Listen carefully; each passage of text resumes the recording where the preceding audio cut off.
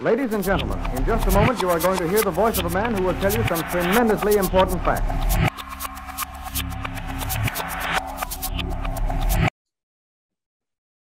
Welcome to the Reality Revolution. I have a special episode of the Reality Revolution today. I have RJ Spina, an amazing author who wrote the book Supercharged Self-Healing. And once you get to know RJ's story, if you are struggling with any sort of health problem or just dealing with Ascension in general or meditation, RJ has so much information to offer, so much wisdom, and go out and get his book. RJ's story is amazing. RJ has devoted his adult life to teaching people how to raise their frequency, improve the quality of their life, heal themselves, and experience the blissful state of truly being free. He'd spent the better part of his life exploring profound metaphysical truths through his own higher conscious exploration, but it was waking up from emergency life-saving surgery, still permanently paralyzed from the chest down, paralysis that will awaken him to the highest truth that he'd ever encountered. He could heal himself and walk again. It was something that he instantaneously knew, and he knew how he would do it. He says, my body was destroyed, but I was free. It was as if my old operating system of awareness had been replaced with great enhanced model with far greater receptivity, bandwidth, and processing ability. Within 2 months, RJ was walking with the help of a physical therapist on the 100th day after surgery, just as he had originally predicted. On the very first day after emergency life-saving surgery, he was walking on his own. All the conditions he'd been diagnosed with, diabetes, pancreatitis, Hashimoto's disease, hypothyroidism, and a syndrome called autonomic dysrexia, I think if I said that correctly, had been resolved. He's used the word resolved instead of healed because health requires maintenance. And when people think of themselves as healed, they often return to disharmonious habits that created the illness. It's always fascinating to talk to somebody that heals themselves, but RJ has taken it to another level. He was paralyzed from the chest down. Imagine putting yourself in that state and then healing yourself. And really, RJ's story tells us that whatever you're going through, you can overcome it. All things are possible. So welcome to the Reality Revolution, RJ. Thank you very much for having me. It's my pleasure. So you were obviously inspired to write your book after your profound journey. Tell everybody a little bit more about your story and what inspired you to write this book and what you learned in this process. Well, it's kind of interesting. The writing of the book and working with people, it never actually was my intention, believe it or not. Excuse me, when I was in the hospital rehab for a couple of months, the only guest I had was a Chinese medicine expert. And he was coming to see me, and he wrote the foreword for the book, by the way. Mm-hmm. So he was coming to see me, and he was witnessing what he, and even says in the foreword, if he didn't witness it himself, he never would have believed any of this was possible. So I was explaining what it is that I was going to do, and he was literally watching me do it. And as he was working on me, I would be able to relay to him what was actually happening as he was working on me. And it was from that perspective that I think it kind of changed his outlook. And he'd been doing this for 27 years and has treated over 75,000 people over the course of his life. And he said this was a complete confirmation of everything he ever thought. And also it opened the door to things that he just always wondered about. And as he saw me putting myself back together, literally, he actually asked me, he said, would you start teaching all of my clients and my patients meditation? And I said, yeah, sure, I'll absolutely do that. And he said, no, please, you have to help them. Mm-hmm. And the way that he said it, I'll never forget it. And at that moment, I realized that my life was going to change, even besides overcoming paralysis. And so as soon as I got out, and I could walk, I certainly wasn't sprinting, but when I got out, I still had some more recovery to do. But I immediately started teaching. I was going to his clinic on the weekends and teaching meditation and showing people what it is that I understood about metaphysics through my own self-realization or enlightenment in terms of what had happened. And I just started working with people to the point where I had a busy schedule. working with people, doing healings on them, teaching them metaphysics. And then it was like, please write a book. You need to write a book about all of this. So none of this was planned at all. I knew I would walk. I understand the metaphysics of self-healing and self-realization. It's a repeatable, robust process that anybody can do once you understand the metaphysics. But the writing of the book and doing these kind of things wasn't planned. I was asked. I felt that this was a way that I could be of service, and so I wrote the book, and here we are today. Well, thank goodness. I can just tell from reading the book. There's so much unique information. I've read a lot of healing books, but this has applicable exercises and a way of understanding the healing process. You give 7 steps that are very helpful. So if you're out there and I don't know what to do, I believe the concept that I can heal myself, but what do I do? This is really a great place to start. Because you've kind of outlined an easy, because for some people, it's too complicated, or I'm not a good meditator like that person, right? And you make me believe in this book, anybody can do this, right? Yeah, well, it's true. It's absolutely true, because the physics are the same. Self-healing is just metaphysics. It's just a deeper set of physics that our 5 senses will never, ever give us access to the one true concrete reality. And so it does take a higher mind to be able to open up the door to this information. But you're absolutely right. It's just metaphysics. Anyone can do it. Someone just had to do it first, I guess, and now can explain it. And then that gives permission for everyone else to do it. I would say where for everyone to start, the first thing to understand is that all the energy that we use, and we use energy for everything. We use energy to think, to emote, to animate our body, and to create experiences. Okay, it is our most precious resource, is our energy.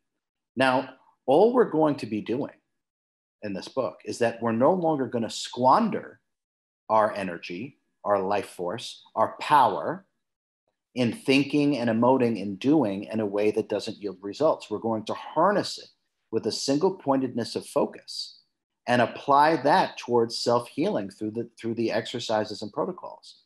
Everyone has energy to use. It's what we use all day long for everything.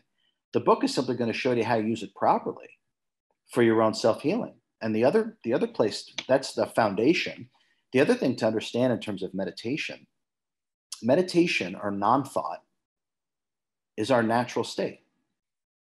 Thinking and emoting is not our natural state at all. It's become our default setting, that's for sure, but it is not our natural state. And one of the things that when I spoke about first starting to teach meditation, I kind of couldn't believe the difficulty that everyone has in meditating. It's like, RJ, I've tried and tried and tried, and I can't do it. I just can't do it. Well, as you pointed out, the book has what I call magic tricks that work in literally 1 second. And anyone can meditate. And we'll do one of the magic tricks right now. If there's anyone who's listening and watching who has trouble meditating, it's the easiest thing in the world. Just simply pretend that your eyes, your physical eyes, are simply floating in space with no brain attached. I love that. Yeah. You can't. It's very powerful. Yeah. You can't think. Now, just for one moment, just look at the paradigm shift in 1 second. Most people, I can't meditate. They've tried, and they've tried everything diligently, right? They get their incense, they get their crystals, they're listening to whatever, right? And then they still can't do it. Okay. Now anyone can meditate effortlessly in 1 second. We went from not being able to meditate to not even being able to think. And that's part of the paradigm shift that's captured in the book. The beginning of the book, you did something that was, with all the books I read, it was amazing. We struggle with the ego, and in my own mind, I'd realized I'd made this a struggle, that it was hard for me to overcome my ego. And you make it very simple. Oh, it's very simple for you to overcome your ego. I wanted you to talk about that. I mean, that's the first before the steps, you kind of discriminate and help me to understand the true reality and my own ego and how that interplay. And you make it pretty simple for me to just kind of release my ego. Yeah, that's essential. because the ego mind, I call it the ego mind identity, or the EMI. Mm-hmm. And so in the past, it's just been called the ego, or false self, or shadow self, or slave self, a whole bunch of different terms, right? So for me, a more accurate description and understanding is the ego mind identity. And essentially, the ego mind identity is the human character that we create based upon the identifications that we make once we're here. Mm-hmm.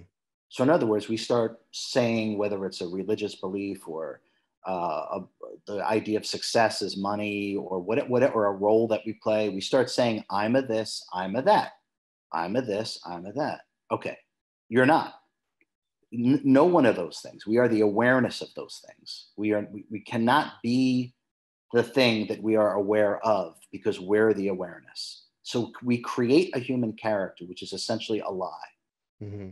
And that misprogramming, through identifying, I'm a this, I'm a that, we keep sending the wrong message through our mind, and the body must have the tangible experience of whatever conceptualized reality we create. So we keep throwing ourselves out of balance. None of these things here have anything to do with us. We simply slide into this body and we slide out. Now, when we slide in and we don't form any identifications, ego mind identity, the body naturally runs its program of self-healing. Naturally, you get a cut, it scabs over. Mm-hmm. Now, we have stopped that program on the deeper levels because of the identity that we've created and on all the information that we're identifying with. We never actually let our body do what it naturally does. We're certainly not aiding in it either through meditation. So we just have to start to recognize that this human character we create is just that. It's a character. When we watch a movie, we know those characters aren't real. We know this.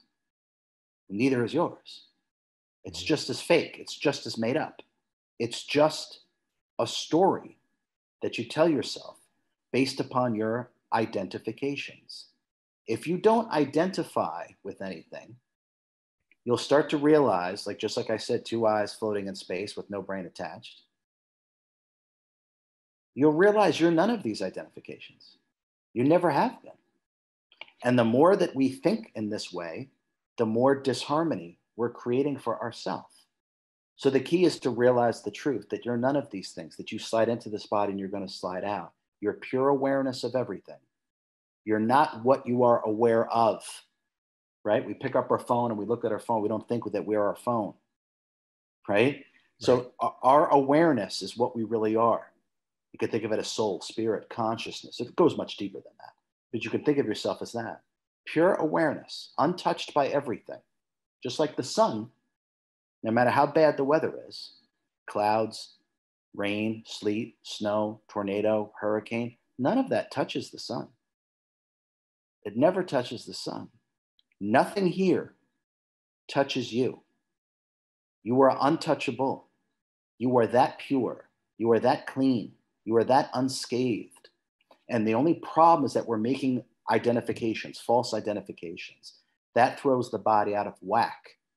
And that's how we form the ego mind identity.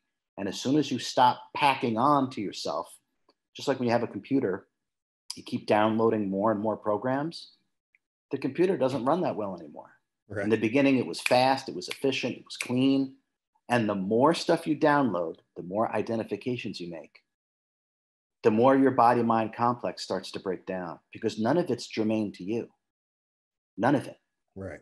So when we start to work in that way, sickness and disease is a subset of your ego mind identity. It's the character that has that problem. It's the character that's sick. What you are is the sun. It's untouched completely. And when you start to work in that way, you can do anything. So that's really the first step that you talk about, is finding your true essence. And that we have to go through this process of unidentifying and removing that baggage that we're carrying around. One of the great exercises you have, carrying, imagining you're carrying groceries and how heavy it is, and then just putting them down. It's a simple thought, but that's what we're doing with all these identities. We're not the drummer when we say that we are. So it's a powerful first step. Now, Do you struggle with older clients? Is it age related? If I've lived for 70 years, I have a lot of programs running in my computer. That means it's a lot that I need to remove. Is it possible that I reach a threshold where I just have too many programs running, or can anybody heal? Is there a quick shortcut to just delete the whole thing? A shortcut button on the computer where I can just delete all those programs. The shortcut is surrender. Right. That is the shortcut. And you alluded to one of the exercises, which is put the groceries down. Right. Right. It only takes one breath to completely heal yourself and actually achieve enlightenment or self-realization. Mm-hmm. And I mean that. Now, that level of surrender is very rare. Okay. Right. We actually have to learn to use our will to let go, which sounds like an oxymoron, because when we think of the will, our energy, our will, as a human being, we typically associate it with fighting, with overcoming something, some kind of challenge where we have to fight and summon our will. And often that's absolutely true, without a doubt. But at certain points in our evolution, the highest use of the will is to summon your energy to completely surrender. That opens the door. It's the surrender. So it doesn't matter how many programs we've added to our computer, or how many identifications that we've made. There's all those little shortcut magic tricks. When you ask, who am I? Mm-hmm. There's no answer, right? Because your character is made up. It's not really you. There's all these little shortcuts to get us to the point, to the starting line, where we can begin actually self-healing and actually experience tangible self-realization or enlightenment. And one of my favorite chapters is when you broke down the 4 directions of consciousness, which is related to when you're talking about will. I had never really considered it in that way. You identify reason, emotions and feelings, faith, and will. And each of those play a role in the way we create and identify and use these energies, right? Absolutely. Absolutely. A soul always has a preferred method in which it likes to operate. Mm-hmm. So all we have to do, and there's questions that you ask yourself on the book, because some of us might not know how we get our best results. So, but it's always one of those 4 or a combination of those 4. And it always is, because it really can't be anything else. So once we understand, just by asking the simple questions that are in the book, once we understand which way we like to operate, which way we get our best results, then we simply use that to our advantage. If someone is very, we'll say, willful, right?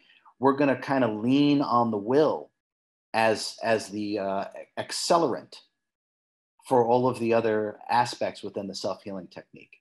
If it's the intellect or reason, mm-hmm. there's information in the book that literally proves why self-healing is an actual fact, about how many cells are reborn. You get a new kidney after X amount of days.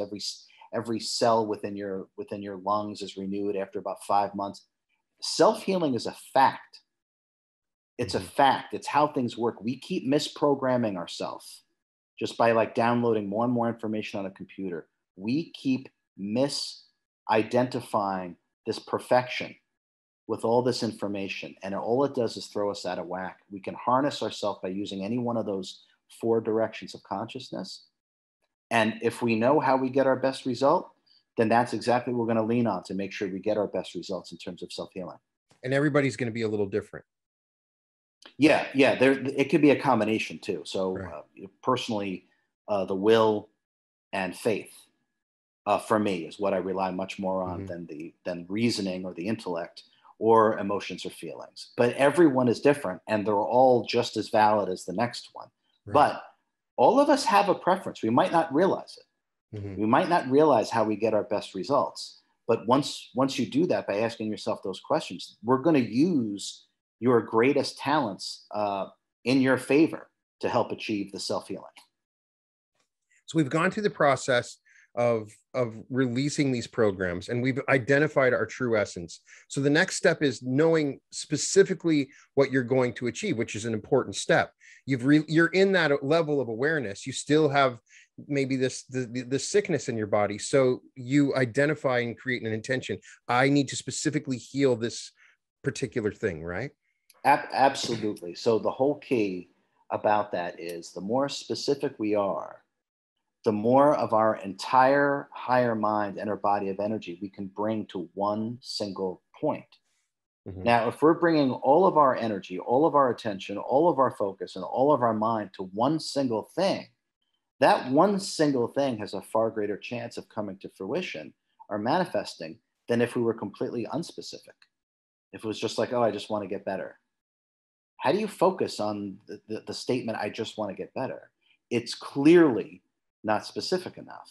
So, what I discovered is that the more specific that we are, the more of our entire body of energy and higher mind we can bring to that one thing. And if we're bringing all of that energy, all of that focus, all of that attention to that one thing has a far greater chance of coming into manifestation because it's completely focused. I call it single pointedness of purpose. It's a higher level of concentration. And all we have to do is identify what it is that we're trying to achieve. And again, I'll just use myself as an example. I wanted to walk. So that was, even though I had a host of other things, Right. but I wanted to walk. So my focus was my spine and healing my spine and bringing the nerves back to life down my legs. So I brought an incredible amount of attention, energy, and focus, single pointedness of focus directed at my spine. And then I would carry that down the nerves down to my legs. Being that specific, you have a far greater chance of making it happen. Even with the Hashimoto's and the other stuff going, you just focused on that one thing at a time? Is that what you recommend? That was the main focus for me. Right. Now, what I found is that as I was doing the other steps that are in the book, like one of them is called channeling intelligent energy in through your crown chakra into your body. Right. As I'm doing that with the focus, the single pointedness of focus on my spine, the energy was coming into my body. So my whole body was getting the benefit. Right. Now, I was focusing, obviously, on my spine because I wanted to walk. But it's kind of like, pouring something into a glass of water. Once you pour into the glass of water, the whole water gets infused with what you just put into the water. It doesn't just stay in this one little location. Mm-hmm. So my whole body was getting the repair by doing those exercises. But I started out with a single pointedness of focus for paralysis. It could be lung cancer, it could be diabetes, whatever it is. But as you're doing some of these exercises, the benefit is enormous because, like I said, you're literally flooding your physical body. And by the way, your more subtle bodies of energy that the physical eyes don't see, but the higher mind can see it. Mm-hmm. You're also flooding those systems with higher frequency healing energy. So everything is getting repaired simultaneously, even when you're focusing on just one thing. So then we move to the next step, which is activating your healing intention. And that's different than the first step, that single focus. In this, you're creating the intention to heal. Explain that step a little bit. This is, every one of these steps are important. Now, right. I'm going to preface this one because I make no bones about it. Okay. Mm-hmm. I do magic. And I don't mean magic with a C like 3-card Monty. I'm not talking about that kind of magic. I'm talking about magic with a CK. Right. Now, magic with the CK is metaphysics. So let's get rid of any let's not get rid of any weird sort of connotation. Magic is metaphysics. Magic is accessing the energies that lie outside of physical sensory perception. Okay? That's also what metaphysics is, right? Okay. So again, I make no bones about it. I do high level magic, which I understand metaphysics. Now, that one step that you're talking about, that's how you do magic. Okay. Mm-hmm. So if we look at a human being, it has 4 ways of expressing itself. Now, and believe it or not, if we were on a higher frequency, we'd have more than 4 ways, but we do not. So right now we have 4 ways of being able to express ourselves: mentally, emotionally, verbally, and physically. Mentally, emotionally, verbally, physically. That's it. Mm-hmm. Those are the 4 fundamental ways a human being can express itself. Okay. To activate your full healing intention, we're going to use all 4 of those things simultaneously and unify them. So the most powerful way that we can ever express ourselves is to take all 4 of those things and do them at once, right? Mm-hmm. So what it looks like, so to speak, imagine yourself. I used to picture myself snorkeling because I was at peak health and kicking my legs and all that kind of thing. So I would imagine seeing myself again snorkeling. Okay. The next step, so there's mentally. The next step was I would remember what it felt like to be able to do that. I would make, because it's a muscle memory, right? Your Right. biography becomes your biology.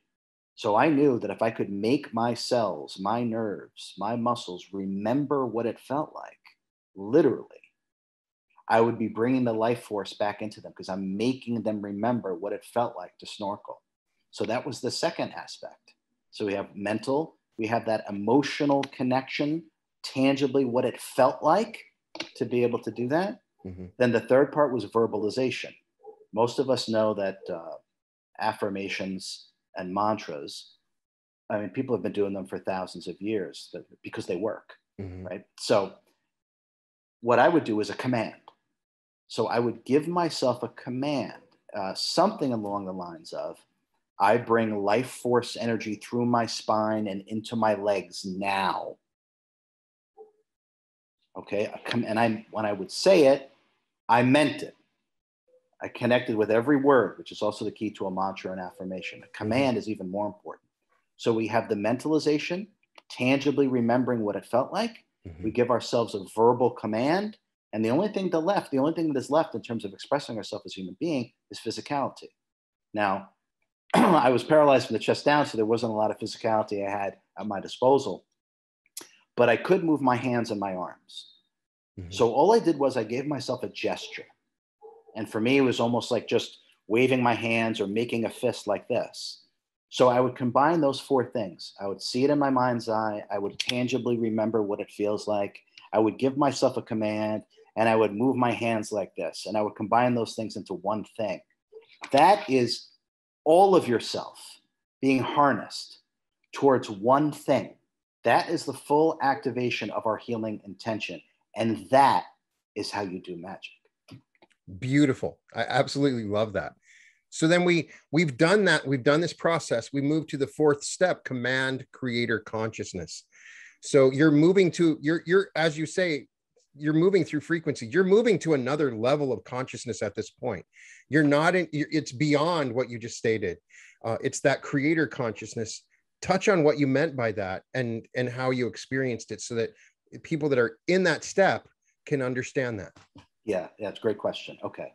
I like to say that the higher consciousness is the architect of our form and the chemist of our biology. Okay, you can almost think of when we say created in God's image.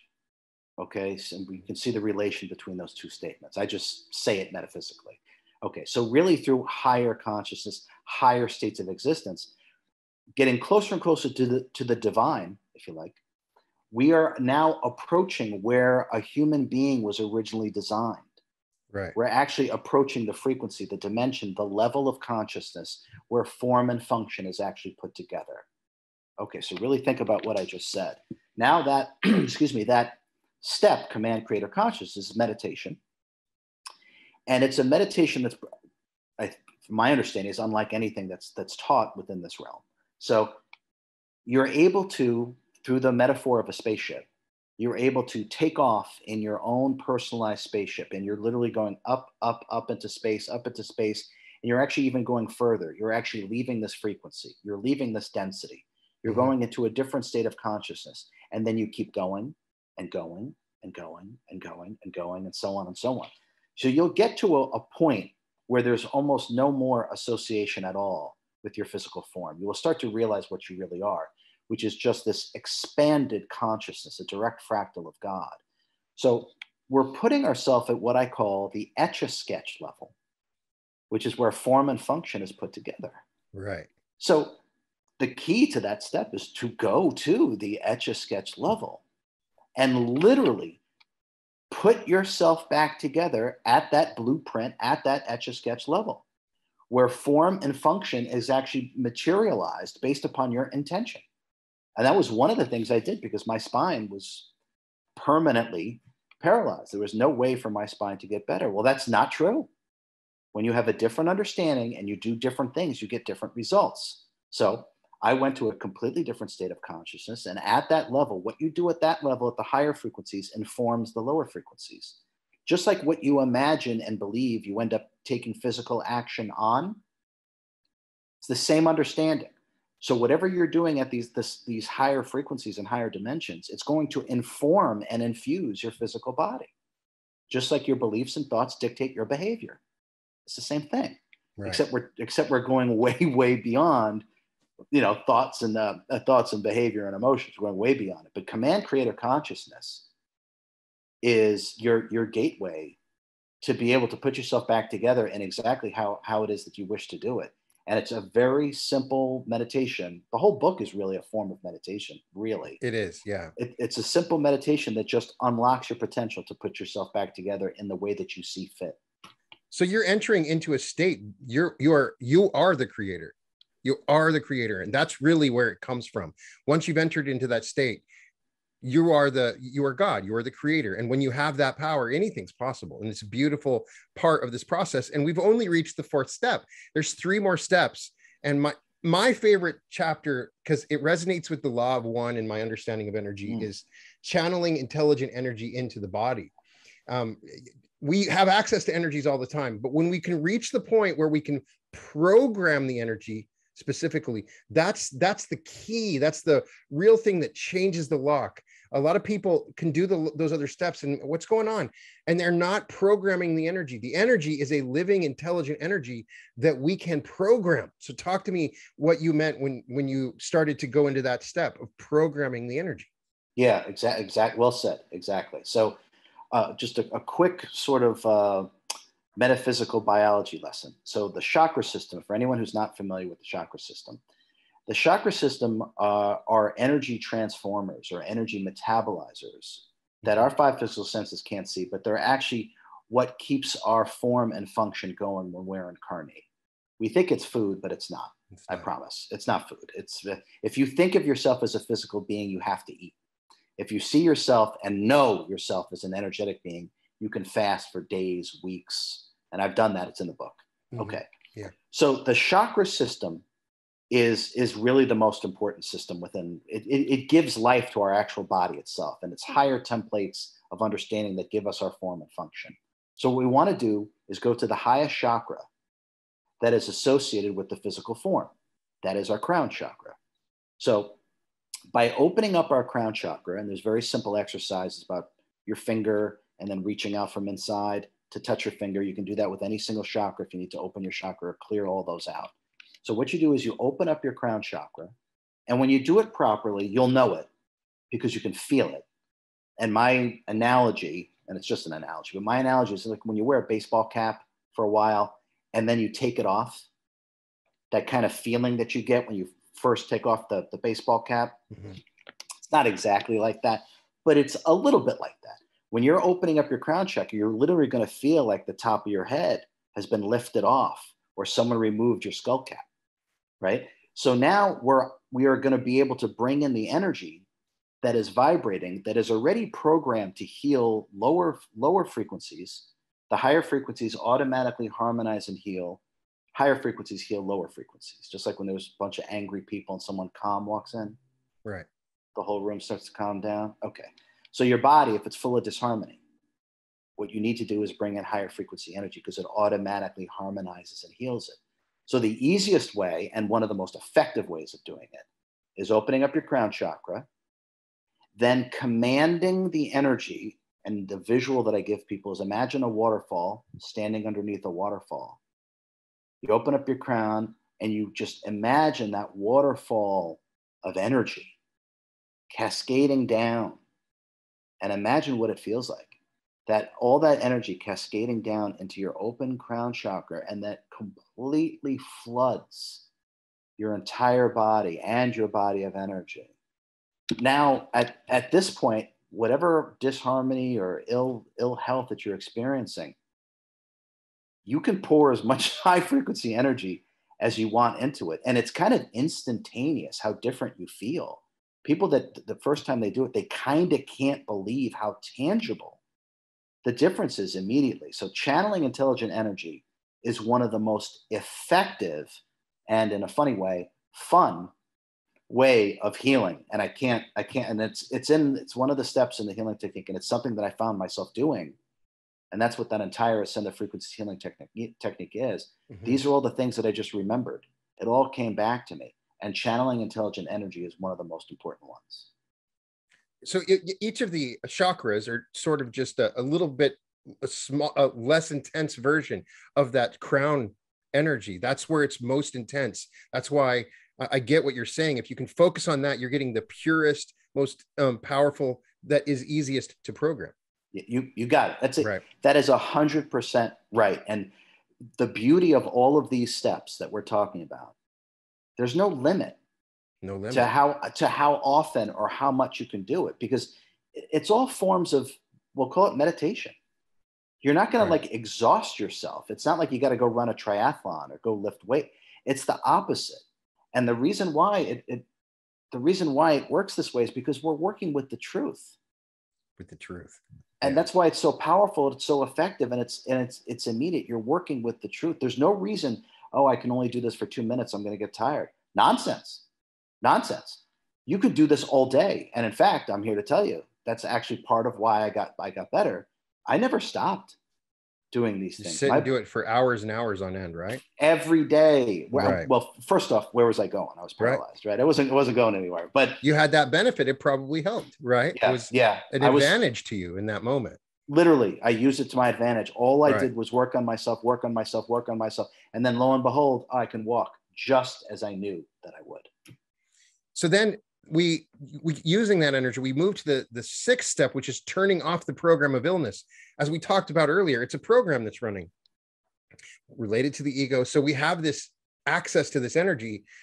So how do you recommend if I have that, I get stomach aches when I get nervous and I want to turn off this program.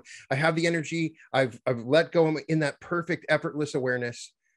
How do I go about programming it to turn off that program of illness? Yeah, exactly. So the image that I use is, once you're in that state, just as you talked about, right? Mm-hmm. You're in a state of clarity. Mm-hmm. You could also call that meditation. Okay. So what you can do is, you can do it with your eyes closed. You can do it with your eyes open. Either way. So all I want you to do is to sort of like imagine a bunch of neon signs.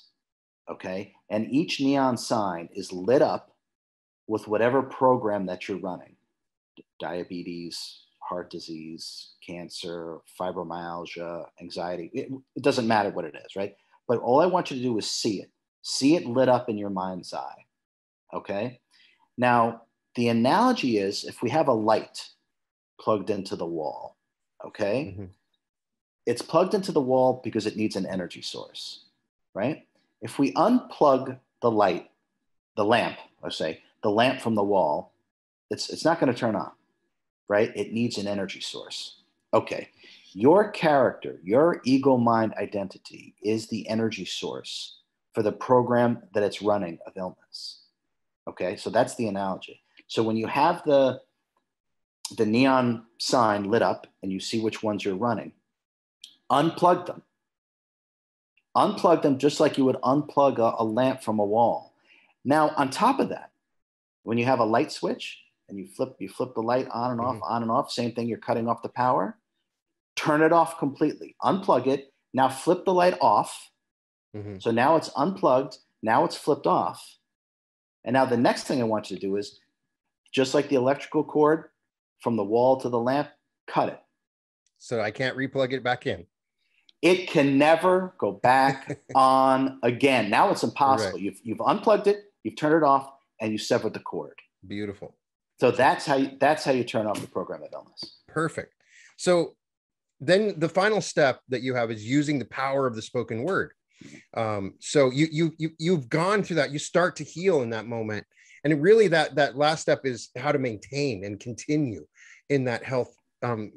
Am I right? I mean, that it's continue with that programs, because you wake up the next day, you're still being programmed. You still have things going on, and it kind of gives you some guidance on how to continue in that state, accessed perfectly with this light and program. And so you recommend using the power of the spoken word.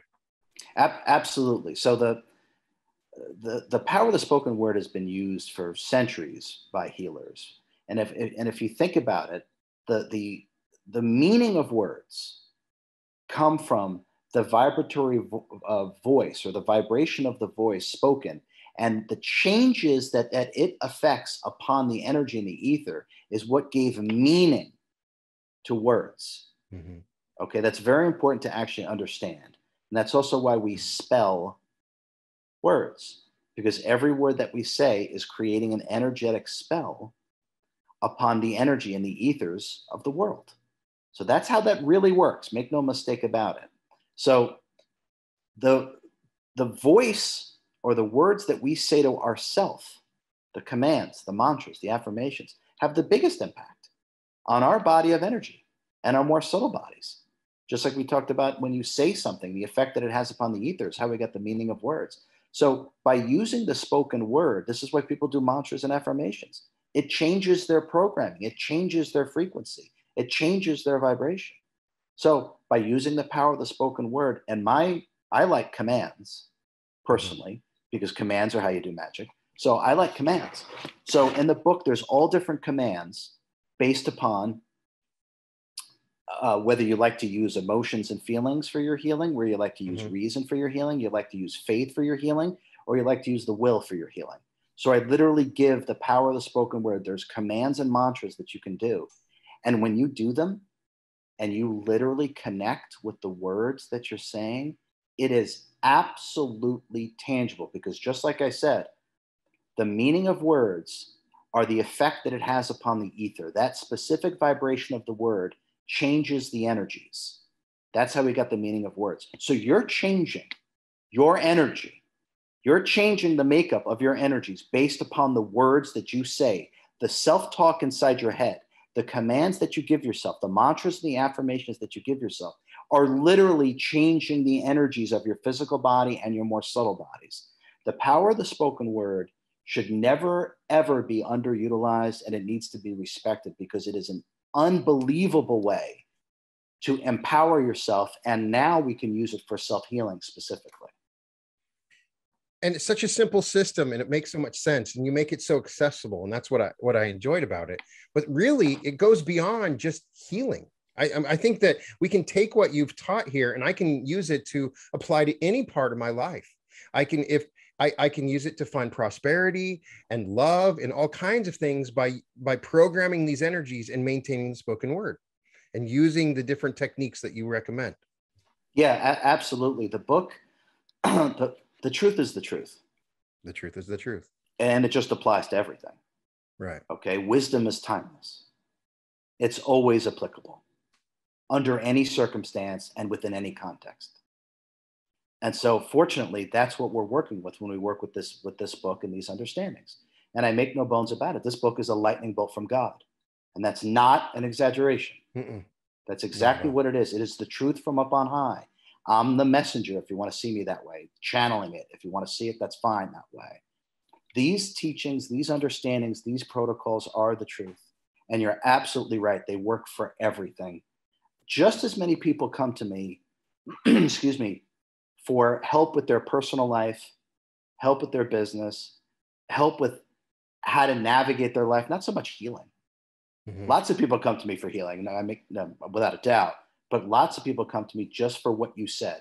They want to learn how to apply the truth in terms of manifesting the life that they know is within them, how to live and behave authentically without the ego mind identity, without the societal programming, without all the limitations, by not withholding your own love, by not withholding your own wisdom, and by realizing how powerful we all are. What I did with myself is a drop in the bucket. Everyone is going to be able to do this. We just needed a reminder. That's all. And we needed a tangible example, right? Here I am, not paralyzed, walking around. Everyone is going to do this. Everyone. And I got news for you. Everyone used to do this. Everyone used to do it. Everyone used to operate this way. And that's why everyone feels deep down inside they can heal themselves. Just ask people. I know I can get better. I can do it. They might not know how because they haven't been taught properly. Mhm. But people like, no, I can get better. I know I can get better. I feel it. I know it. I know it. That's because you've done it before. That's why. As a little kid, I used to say, if I ever get sick, I'll just heal myself. Right. So I knew the remembering was in me. Now, I needed a quote unquote catastrophe to bring it out so I could then access what I deeply know. And so I gave myself paralysis. My last name, Spina, means spine. So this was all planned out. This was absolutely my life plan. Exactly. That was what I was thinking. Did he change his name? I was like, did he change his name? Because it's too on the mark, right? Yeah, literally at a certain point in our own evolution, in our own consciousness, we can actually access our life plan. Right. And upon my own self-realization or enlightenment, whatever word you want to use, I don't really care, is when I started to get access to all of these things. And it was rather obvious, because I could literally see it, that I mapped this out. Literally, I mapped this out. Mhm. I gave myself a body or I incarnated into a body, I should say, that was prone to certain kind of things that would eventually lead to sepsis and paralysis. My last name is Spina, which actually means spine. And Right. some of this I remembered as a kid, because I can't remember if they made me take this out of the book or not, to be honest. I did at one point have in the book a conversation I had with my mom when I was a little kid. And I explained to my mom that I created this whole life. I know exactly what I'm going to do. I mapped it all out. I know where I'm going to live. I know what I'm going to do. I know what I'm here to teach. I know what I'm here to explain. She's like, "What are you talking about?" I said, "Because I remember it. I remember everything. And if I ever get sick, I'll just heal myself." So we do this. All of us do this. It's not just RJ. Mhm. All of us do this. I just happen to remember. That's all. Amazing. So considering the power of this magic, you look back at magical traditions in the past, we've made magic so complicated. We've made these complicated rituals and archetypes and using different languages and herbs and it's all just been ways to make it more complicated when it's always so simple. It's right there. The easiest magic and the most powerful is the most simple, like you've shown us. Yeah, by the way, that's a brilliant observation and speaks to the own level of sentience that you're operating with. That's absolutely right. Now, what we're talking about when things being this simple and this powerful, from my understanding, we're talking about aspects of self-mastery. This is actual mastery over the mind-body complex. Now, at the highest levels, it's metaphysics, or what we call pure magic. Mm-hmm. Now, dependent upon the practitioner, shall we say, and their level of sentience, they're either going to operate in the highest way, so to speak, or they're going to operate exactly where they're at, which is fine. And that's where we start to get all these different herbs and spells. They have efficacy. There's no doubt about that. They have efficacy. They absolutely do. They're kind of on their way to self-mastery, if that makes sense. They're working their way towards self-mastery, because anytime we use a physical interface, herb, tincture, crystal, vaccine, anytime we use a physical interface, we are limited or limiting ourselves to the energies associated with the physical interface. Mm-hmm. So that in and of itself speaks to non-self-mastery. So you're going to limit yourself anytime you use anything. Now, the self, the true self, the higher self has no limitation. No limitation. None. And when you start to work authentically with your higher self, with your higher mind, you're now operating with aspects of self-mastery, and putting your body back together. A destroyed, ravaged body is an aspect of self-mastery, which anyone can do once they learn the proper protocols and teachings. And that's what the book is for. So I can see sprinkled throughout your book, and also ascending the frequencies. I would love to get your perspective. I spend a lot of episodes just pondering what the next level of consciousness is about, reading what other people channel about it, what other people discuss, talking about visions I have of it. So obviously I know, because of the words that you've used, that you've also contemplated what this next level is. What do you think is happening on the planet? What do you think the next level of consciousness? Of course, we can't totally explain it, because it would be beyond our own senses to explain, but let's just talk about it because it's fun. What do you think is going to happen in this new Earth, fourth density perspective? what is it going to be like if we were to describe it like an author? Okay, that's a great question. All right, so let me start with because as you said, if we don't have a tangible frame of reference, it's kind of hard to make this. Oh, that makes sense, RJ, because it's like there's no frame of reference for it. Okay, Right. So, and that's part of why I like using analogies. So, and the sillier the analogy, the better, because I like to joke around anyway. So, okay. This is a way to look at what it looks like as if we moved up an entire frequency. And let me first say, we are not, from my understanding, we are not in the third dimension. We are in the third frequency. Mm-hmm. Okay. And energy exists frequentially, not dimensionally. Dimensions house frequencies, Right. and they're a unit of measure, like height, weight, and width. So it is my direct understanding that we are in the third frequency of the first full dimension, and the first full dimension is all physicality. The entire physical universe operates within the first full dimension. Anything outside of the first full dimension, we would have no frame of reference for, because there's no solidity to anything. It is such a fluid, sort of ethereal realm, and there's 12 dimensions, by the way, and we're only in the first one. Right. That it's very difficult to give a frame of reference until you experience it for yourself. Now, that being said, moving to what people call the fourth dimension or the fourth density, that's fine. It's a fourth frequency, from my understanding. Right. But we're saying the same thing. Okay. So imagine being underwater, okay, and you got your diving suit on, right? Okay. You're all the way underwater. You got a fake suit on, right? Because you need it. Otherwise, you wouldn't be able to survive being all the way down underwater, deep underwater. Okay. Now, when you're all the way down there, you can't move very well, can't see very well, you can't hear very well. Very limited mobility, very limited functionality, very limited understanding of things, because you just can't operate that well when you're all the way down there. Okay. Now, imagine what it's like when you go back up on land. Okay. First off, you can take that suit off. You don't need it, right? Okay. Right. You can see better, much better, hear much better. You understand faster, quicker, because the environment is more holistic, because your functionality and mobility has greatly increased, right? Mm-hmm. Totally different access to information and how much faster you can understand everything, move around. Your functionality is greatly increased. That's what it's like from going where we are right now when we go into what people call the fourth dimension or the fourth frequency. We can call it the fourth, it's fine. That's what it's going to be like. It's that pronounced, it's that profound. Our understanding of ourself will be completely different. And we talk about that suit that you shed once you go up on land.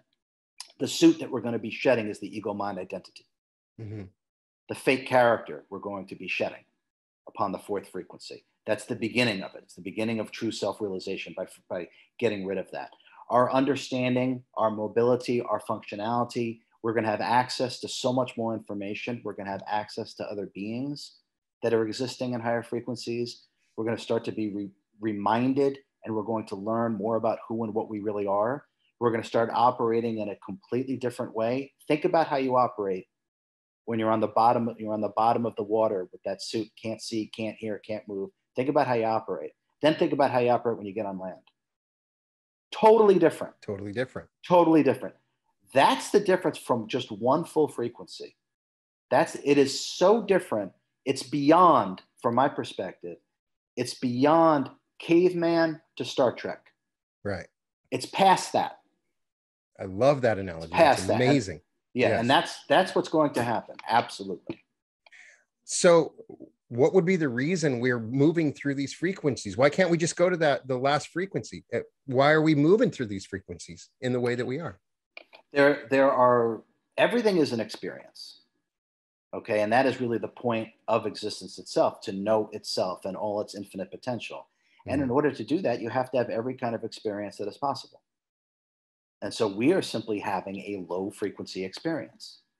So that's why we're having this, because it's available to us. There are things that we can learn through this experience, plain and simple. God welcomes all experience. And God is learning. But by what you're saying, the amazing part to think about is that God is evolving and learning. God is still expanding, right? Which is an amazing thing to think about. Yeah, the very humanistic misperception, misunderstanding, and misidentification of God being like this old man with a white beard. No, not at all, right? Right. God, we are inside of God. Right. Okay. And God created, I'll give a visual if this is helpful. And this is through my direct experience, this stuff. Right. Okay. So let's use a human image just because it's easier, right? So we'll use a human image. Okay. So now, and I just said God's not an old man with a beard, but now let's pretend that God is an old man with a beard. Okay.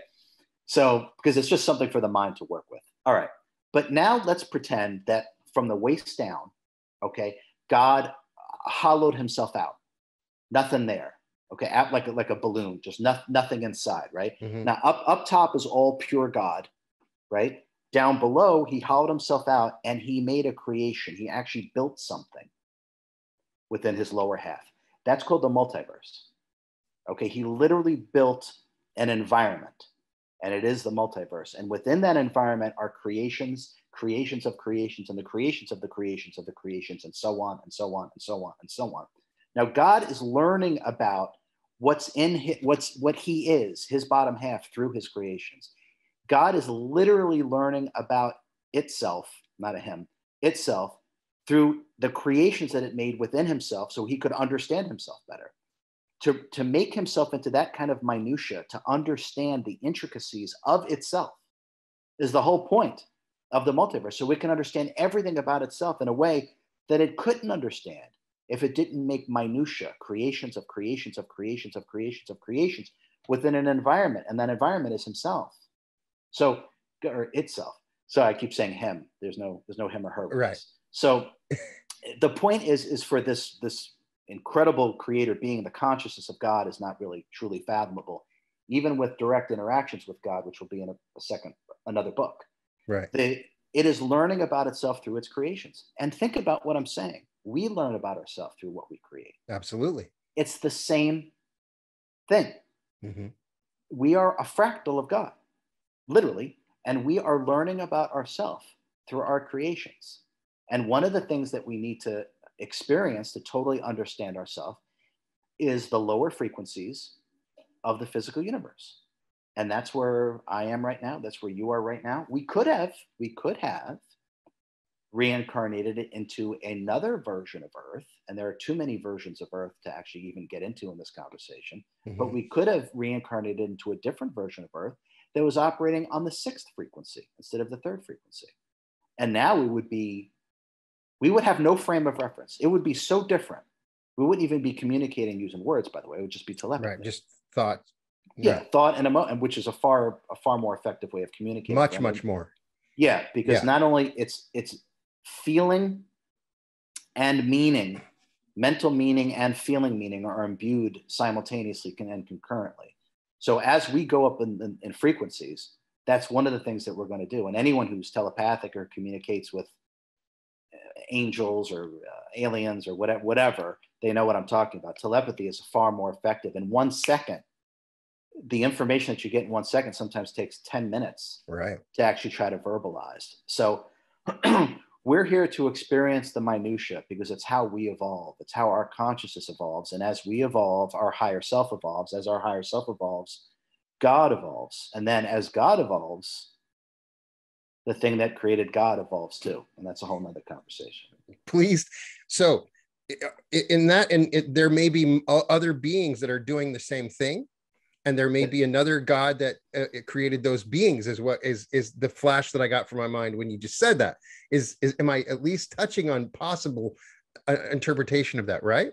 Yeah, so when this started happening for me in terms of, through meditation and consciousness exploration, which I've been doing since being a child, I started to experience these things that I had no frame of reference for. And one of those things was, I could go to the end of the multiverse and you kind of pierce it, kind of like pierce the membrane, like you go right out of the bubble.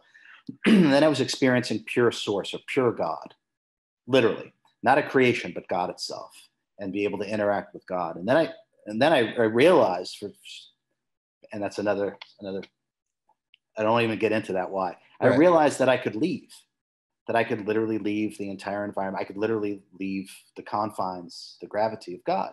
Mm-hmm. Sounds bizarre, but this started happening. And as I started happening, there would be like these vast tracks of almost like nothingness. And my consciousness was moving. And then all of a sudden, I would literally stumble upon a whole other God, a whole other creator. And when this started happening for me, I was like, okay, I've clearly lost it, because what in the world is happening now? I'm past God. There's nothing past God, right? Right. Oh, there is. Oh, there's plenty.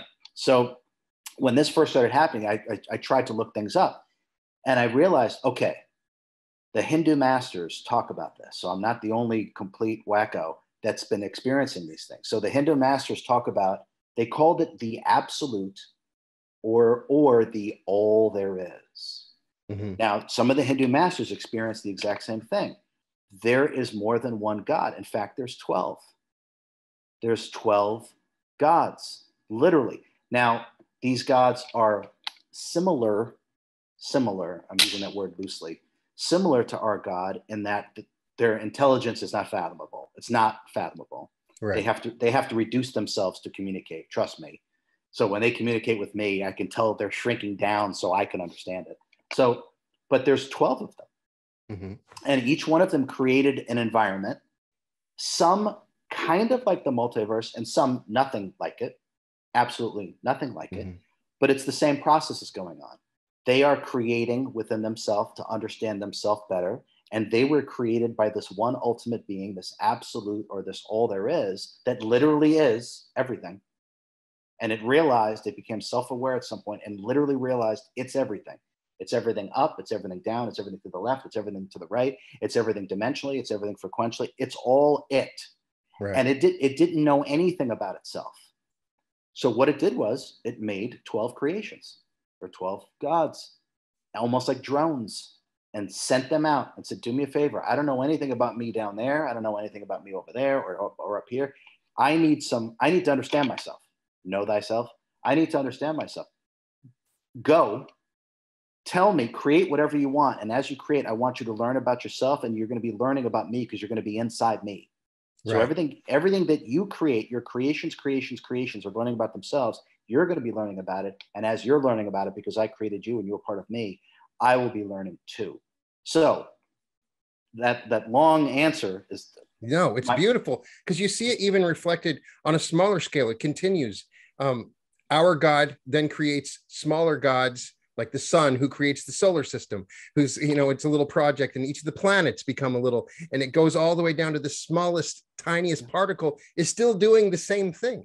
As we're all just on a part of it. As you're describing it, I can see it reflected, the idea. I'm learning about myself, and then something else smaller than me is learning about itself, and it keeps on going, right? It's amazing. Yeah, it's kind of where we get fractals from. Right. It all works in the same way. And the 12 other gods. Now, this is in the Bible. Mm-hmm. The Elohim. The Elohim, yes. Which means it's plural. God. It's God plural. It says it in Genesis, right? There's not, exactly, right? And I believe we are the Elohim, just a part of it, right?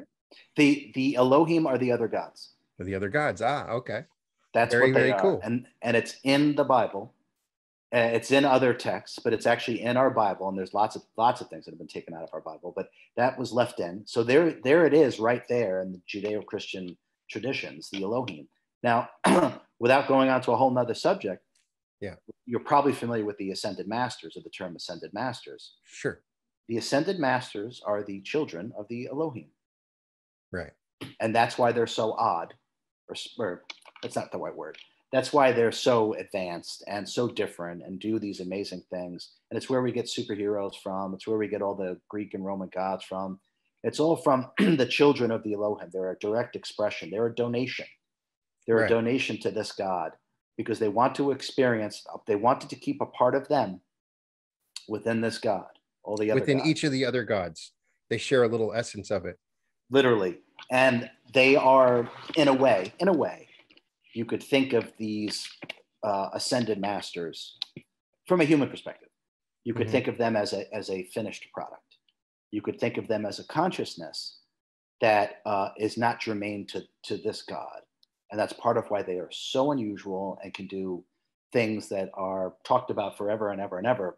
And they can do those things. Mhm.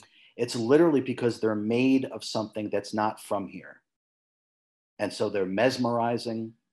They're like looking at an exotic flower. You can't take your eyes off them. Yeah. There's something about them that is so different. Their energy is so different. Their wisdom is on another level. Their abilities is on another level. Their ability to travel anywhere and to understand these things. And now you're starting to see that these ascended masters keep reincarnating, because some of the Hindu masters have been ascended masters. Christ, Buddha, Saint Germain, all these beings keep coming back. I promise you, they keep coming back, and they are the true teachers of humanity. They represent aspects of the greater totality of things that does not necessarily exist within this God. They're an embodiment of the greater totality of things. They fill out the picture and they move the consciousness forward. They are the teachers of humanity, and they're here to bring consciousness to its next level, which would include the fourth frequency, the fifth frequency, and Right. the sixth frequency. They are already self-realized masters. They have traveled the multiverse and back, and they understand themselves and the environment. So they are the great teachers. It's like trying to play a video game, and it's like, well, if you could just get that avatar that's cleared all the boards and all the levels, and I could just be partners with that avatar, and that avatar could teach me how to clear all the boards and this levels. That's what ascended masters do. Yeah. They're teaching everyone how to clear the boards and the levels, so they can then realize that they're a master as well. RJ, I've had so much fun talking to you. This has been a blast. I could probably talk to you for 2 or 3 more hours. So we may have to do this again because we have more to talk about. But for everybody watching, again, it's Supercharged Self-Healing, RJ Spina. Just look it up on Amazon. I should have a link in the description. Your website is ascendantfrequencies.com. Yes. And you have a mobile app that people can download on that will help them utilize the techniques and the processes that you're teaching. Yes. I'm very you won't hear me say this very often. I'm very proud of the work that myself and my team did. We took 5 months.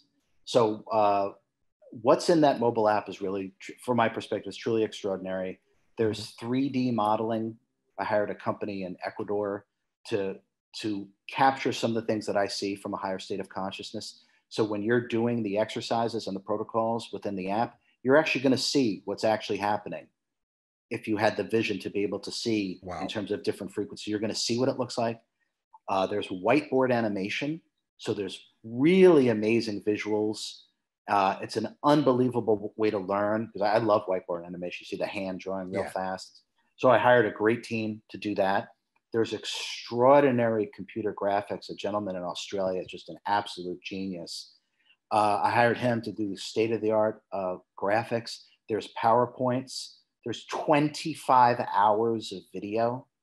This app is the most revolutionary and comprehensive application of self-healing that exists. And I can't recommend it enough, and you can get it through the website. Well, as soon as we're done, I'm going to be checking it out. I can't wait. That sounds fantastic. And RJ, thank you so much for giving me your time, and welcome to the Reality Revolution.